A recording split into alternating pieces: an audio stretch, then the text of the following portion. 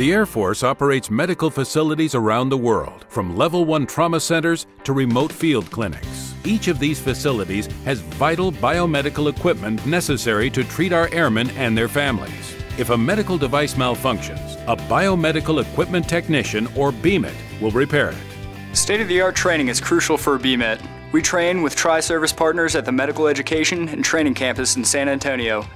We learn about all different kinds of medical and dental equipment and the information technology and network administration that relates to those devices. Our job is to inspect, install, calibrate, repair, and maintain biomedical equipment systems.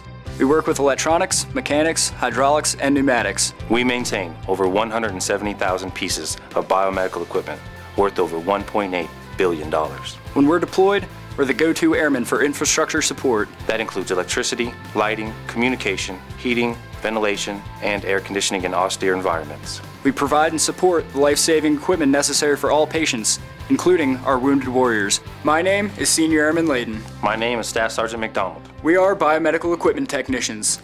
And we are Air Force Medicine. Air Force Medicine.